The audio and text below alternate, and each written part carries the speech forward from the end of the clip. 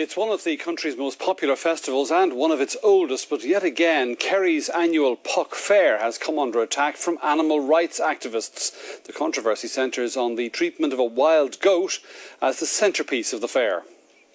It's day 2 in Killarglen, traditionally fair day, and the Down's famous King Puck is lowered from his perch 20 metres above for his daily vet check.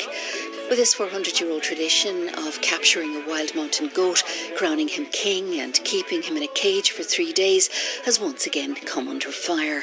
We feel that tradition should never be used to justify animal suffering. We want the Puck Fair to continue on for another 400 years, but we feel in this day and age the animal should be taken out of the fair.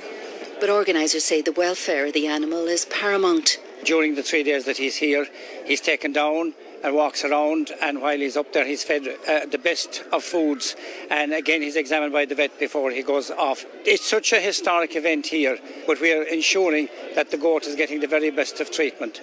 King Puck used to be all about its nighttime revelries, but these days it's much more of a family event, with tens of thousands of visitors, leaving an estimated €7 million in the local economy.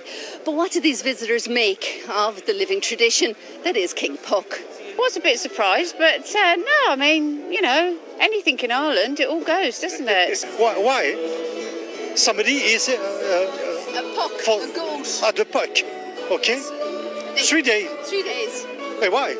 I've been reading some of the articles about with the animal rights activists, and of course when you read something like that it does make you think, but where you have this long tradition clashing with kind of modern thinking. But I'm mostly enjoying it at the moment. Jenny O'Sullivan, RTE News, Killarglen, County Kerry.